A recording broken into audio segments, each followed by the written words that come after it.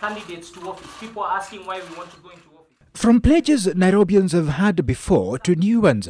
Before it launches its manifesto, the Jubilee duo of Sonko and Polycarp Igathe published a document which they say chronicles all that is wrong in the management of the county and some of the steps they will take to make Nairobi better.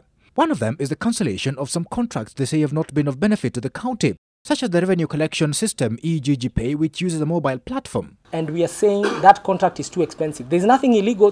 Maybe they negotiated very well.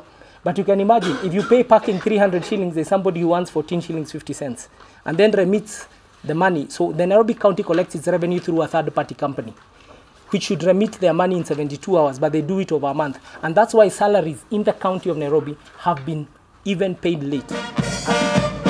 The two accuse the incumbents of borrowing too much and using the allocation they get on paying salaries, leaving nothing for development. They say they will use at least a third of the revenue they get for development. While the county has a huge staff which takes up the money for salaries, Sonko and Igathe say they will not be reducing the number if they get elected. There is almost over 300 ghost workers in the county of Nairobi. We are going to retain the 15,000 workers who are in the county of Nairobi. Bottlenecks are always at the top of the bottle. The governor knows that they are very hardworking people in the county of Nairobi, in the city.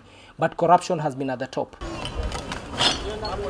The duo also says that it will change the system of garbage collection, removing it from the hands of companies that control it and have it done by the county. It is the responsibility of the county to collect this garbage. So instead, we are going to create employment. We are going to employ youths who will be collecting this garbage from the estates. There is no need of incurring an extra cost while we have that capacity of employing youths from Nairobi to give them employment to go and get this garbage.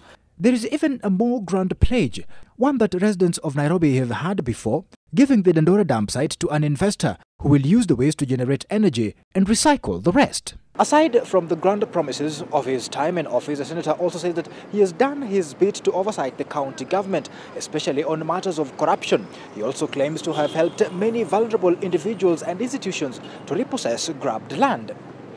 Andrew Ochieng, NTV.